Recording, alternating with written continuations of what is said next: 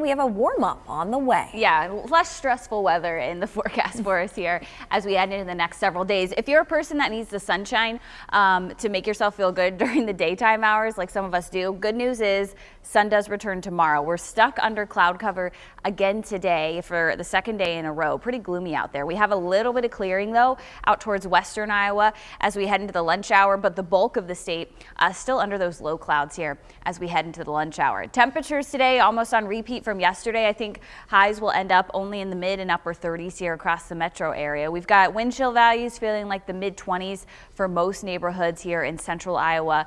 27 the feels like temperature up in Perry right now, feels like the mid 20s for Ankeny, Ames and Des Moines. Lots of clouds out there, but we've also got the wind picking up here today. Wind gusts already gusting to about 25 to even 35 miles per hour down towards southwestern portions of Iowa. So it will be breezy today.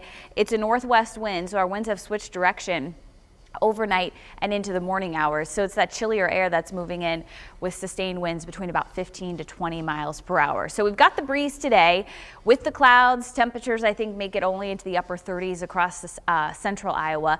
Then we do get some clearing here overnight tonight, and with the clear skies our temperatures drop off into the mid 20s by early tomorrow morning. So we've got the breeze with us the next couple of days. The sunshine returns tomorrow, but so does the warmth. We're back up above average on Wednesday, and then our warmest day coming on Thursday with highs potentially near 60 degrees. So the rest of today, gusts to about 20 to 25 miles per hour. Again, it's a northwest wind.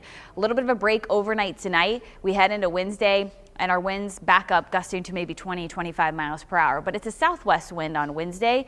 Gives us a little bit of warmth here as we head into Wednesday afternoon with that southerly wind. We've got one more cold morning here with the wind chills dipping down into the teens territory by the start of your day on Wednesday.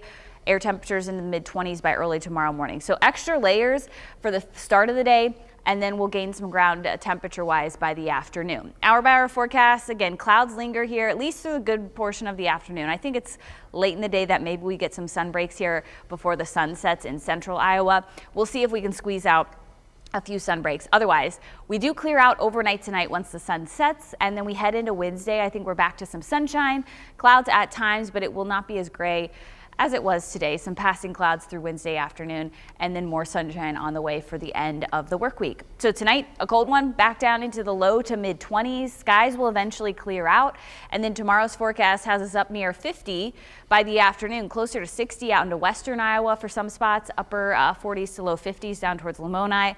A little bit chillier out into eastern Iowa for tomorrow afternoon. 8-day forecast, breezy next 3 days, near 60 Thursday. That'll be the warmest day of the next 7. 50s will stick around into Friday, and then by Saturday we could see maybe a little bit of a rain snow mix. Not for all of the state just quite yet, but we'll keep an eye on that next storm system. Otherwise, a little bit chillier for the weekend, and then we're back up close to average by Monday and Tuesday of next week.